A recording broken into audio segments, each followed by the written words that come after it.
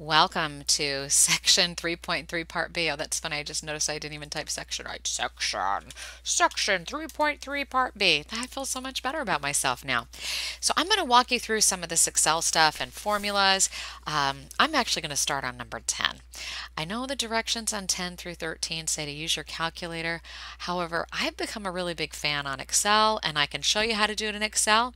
If you've already done it with your calculator, you can skip this part of the video and skip to where you see me doing number 14, and you can pick up the tips from there. But here's how you can use Excel for basically any formula you want, even a savings plan formula. I've put the formula right up here. A equals principal, and then in parentheses 1 plus R over N, parentheses to the power of N times Y. So let's go ahead and I'll show you how to do it. All right, so if you want to do it in Excel, you can pause the video now and just set this up the same way that I do. And then you can turn it back on and we'll get to work together. All right, so number 10, the principal is $200. The interest rate is 8%, and of course we change that to a decimal. The number of years, Y is 15, and the number of compoundings per year, they have it at the very top next to number 10, is 1 compounding per year. Okay, now this particular part, 1 plus R over N, comes from what is in the formula.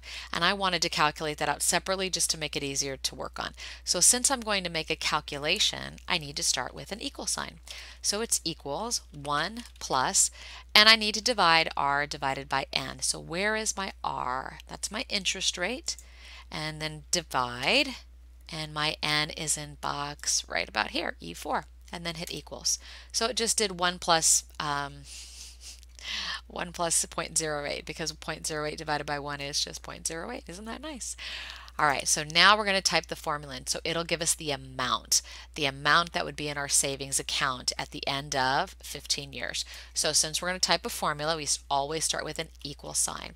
And then the next one is P for principal. And our principal is over here, and I'm going to click on the box, and mine happens to be B4. And then I'm going to multiply it, because when you have a letter next to a parentheses, it means to multiply. So I'm going to multiply by this 1 plus R over N, and that is found, in my case, box F4. And then I need to raise that to the power of NY. To do an exponent, you do Shift 6, and that is your trick to the exponent. It's that little caret symbol. And since I have to raise it to N and Y, I'm going to put that in parentheses. My N is found in, oh, there's my N, in box E4, times my Y, which is found in box D4, and then close my parentheses and hit enter. And I ended up with $634.43, and that's how much money I would have in my savings account if one day I put in $200 and it was earning 8% every year for 15 years. That would actually be pretty awesome, because you made $434 without doing anything. All right, well, let's do some more savings plan. Let's keep it going. Now, the awesome thing about Excel is it likes to do the work for you. It is so nice. And for problems 11, 12, and 13, it has the same principal, interest rate, and number of years. I can't get any better than that. So I'm going to highlight all 3 cells, and notice, I don't know why my cursor is a little crazy tonight, but when that fat cross gets close to the bottom right corner, it turns into a skinny cross. Left click and drag it down. And so I don't have to type that, all those times. The compoundings change. So number 11, we're going to do 4 compoundings per year. Number 12 is 12 compoundings per year. That'd be once a month. So that's actually more realistic, as they compound it once a month. And number 13 is like the score. They're going to compound your interest every day of the year. Sweet. Okay. Now we need to do this little part that's in the parentheses. And since we use cell data, C4, E4, and a 1 plus, I can just copy it straight down. So again, my fat cursor turns into a skinny cross, drag it down, and that's our data. And we could do it also here, because we used, again, cell data. There's no just regular old numbers. We use cell data. It's going to calculate all of the answers for us. Looks like I need to slide my little boxes over here, because I can't get my, there we go. Now I can get my cross in the right spot and drag it down. So if we had our interest compounded every single day for 15 years, the most we could make is $663.94, which is better than it once a year. So Something to think about when you're putting money in the bank. Money in the bank. Yeah, we're going to do some money in the bank. All right. So now the part that you really need to do is starting on number 14. And it says using a spreadsheet and the future value formula, fill out the table for a savings account. So you need to use the future value formula. This is the future value formula, and it is gigantic and not calculator friendly in my opinion. So I'm just going to tell you that. So we're going to practice using Excel and inputting the future value formula together. Are you ready? Let's do it. Okay, so again, make sure you set up 14 through 17 the same way I do, and then you can pause the video while you do that, and then when you come back, we'll be working together and getting it done. All right, number 14, our principal is $200. So we're going to start out with $200 in our savings account. Our interest rate is 7%. The number of years is 15. And the compoundings for each year on number 14 is 1 year. And it would like to know what our future value would be at the end of that time. Well, that's a great question to ask. So because this is a little bit trickier, I mean, our last one was just this parentheses, r over n and y, and this has a payment in it and not a principal value. Anyway, it's getting crazy.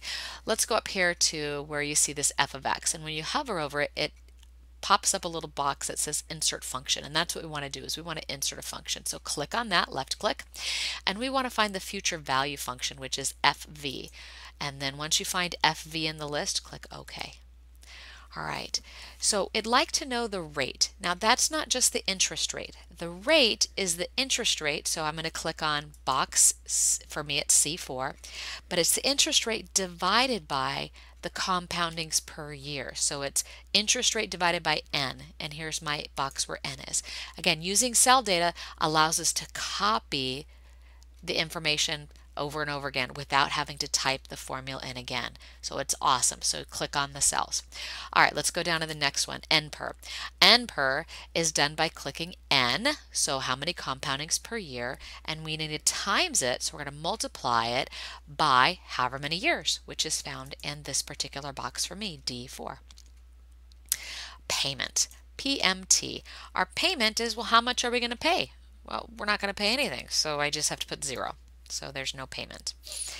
And then my principal value, PV, is what am I starting out with? Well, in this case, I'm going to put a negative sign here. And no, wrong box. Back up. I need to go to PV first and then put a negative sign in because I'm getting rid of that money. I am expending the $200. So I don't have it. So while it's earning interest and being at the bank and working for me, I don't have that $200, so I'm losing it. So it's a negative, and then I'm going to click on how much I'm losing, which is located in box B4. All right, and I don't have to do anything in the box for type. I click OK, and it tells me, oh, well, hey, if you put in $200 at 7% interest for 15 years, you're going to have $551.81. That's your future value. Okay, works for me.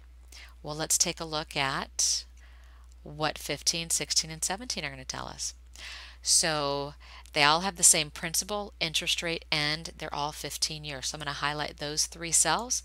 I'm going to drag my fat cross until it turns to a skinny cross, left click and drag it down, so that way I don't have to type. And then the compoundings per year is what's going to change. So this one is going to be compounded every quarter. Number 16 is every month, and number 17 is 365. And I just like to do all of them because, quite honestly, I'm going to copy this formula and find out what my future value will be for all of them. And I can do it at one shot. So I take my fat cross, squeeze it all the way over here till it gets a skinny cross, left click, drag it down, and let's see how we did. So our future value would be $571.47 at the end of 15 years at 7% interest.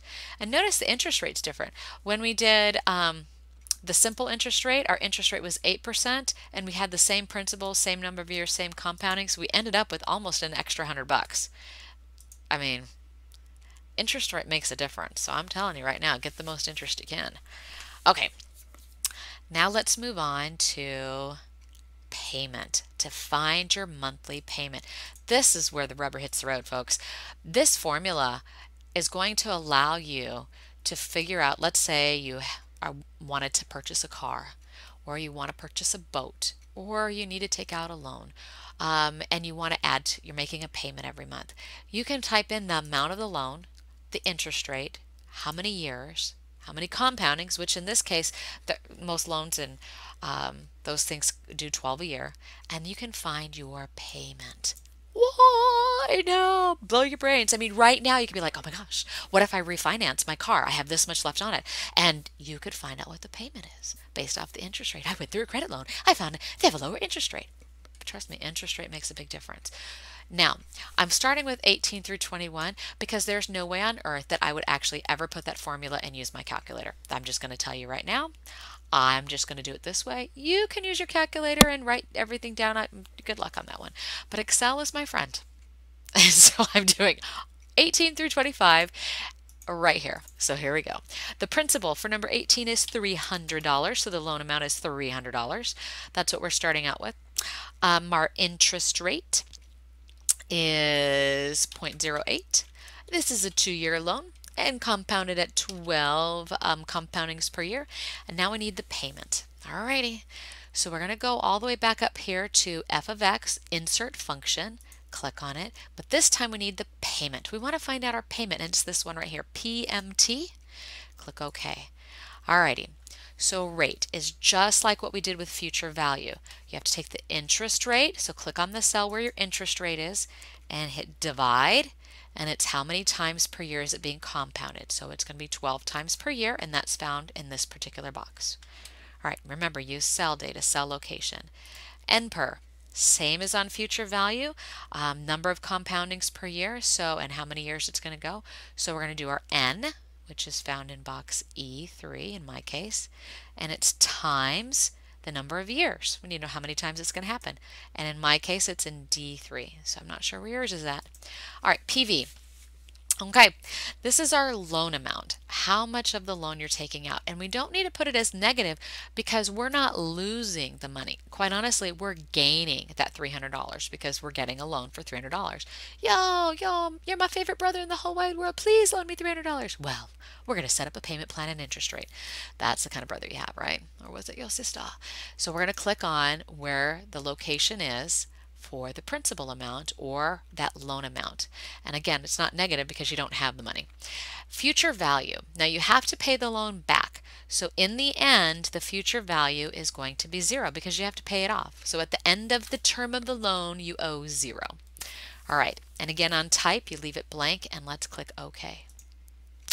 All right, it says $13.57. That would be your monthly payment to your brother who loaned you $300 and said you had 2 years to pay it back at 8% interest, and he compounded it every month. $13.57 a month is what you'd be writing a check for or giving it to him in change. Why do you think it's in red, and why do you think it has parentheses? Well, that's how Excel tells you that you are in the negative. So when it's negative, they automatically said, hey, you're going to be losing this money because you have to pay it back. And that's how they show you it's negative. All right, so let's do some more. That wasn't too bad. All right, number 19, we're going to get a loan for $3,000. Interest rate 9%. Oh, it went up. And how many years do we have? 5 years. I don't think I'm going to like this. And it's going to be compounded each month. So for 12 compoundings per year. And we're just going to click on our little payment here of $13.57 because if you look up here, I used all cell data except for the 0 because it's going to be 0 when it's done. I can take my fat cross, get close to the bottom corner, skinny cross, and drag it down. So my payment is $62.28 every single month for 5 years to pay back $3,000. I don't know. Do you really want to pay back 5 years, $3,000? All right, let's go. We've got $1,500 in number 20. Interest rate 15%. Oh my gosh, it's getting worse. How many years? 12 years. Compounded every single month. You can tell I don't like to take out loans. Do you think, okay, so it's half the amount, but the interest is almost double, and the length of time. Do you think the payment will be the same or less? Come on, we're paying back less. I don't know, but let's just go ahead. We're going to just drag it down. Again, fat cross. When it gets skinny, drag it down. Oh, it went down. Okay. Well, you know, we have to take a guess. I mean, take an educated guess. You owe half the amount of money, but you have more time to pay it back. So $22.51 every month. All right, number 21. Number 21 is $23,000. You're buying a car now. We have moved up. We are not taking out loans from our brother. 8% interest. For 30 years? Okay, that is not a car loan. You bought a small house. 30 years, 12 compoundings per year. What will be the payment on it? So we're just going to copy it and drag it down. $168.77 for 30 years. So that's how you can use the payment function. So what I'd like you to do is I want you to do the next four on your own. And then I want you to come back and check to see if we match. And how you're going to be graded on this is I'm going to click on the cell where the payment's at. And I'm going to look at the top to make sure you are using the payment function. Very important. Oh, and I just totally messed up here. Let me just hit enter. So I want to lose my numbers. Okay, so check back me with a second and we'll make sure that everything is good. All right, so welcome back. So we have 22 through 25. We have different principal amounts, different interest rates. We had different number of years. Ooh, this one was 20 years for that $23,000 loan. And then we find out what our payment is. So I like to compare number 21 with number 25 because they have the same interest rate, the same loan amount, but 10 years less. So by taking 10 years off the loan, it didn't raise your payment all that much. It raised it by what, less than $30, raised about 25 bucks. So you can see a big difference in just by paying it off in less time. So I hope that helped you with setting up the problems in Excel and makes it a little bit easier on you as you have to submit the assignment this week. So if you have any questions, let me know. Have a great day.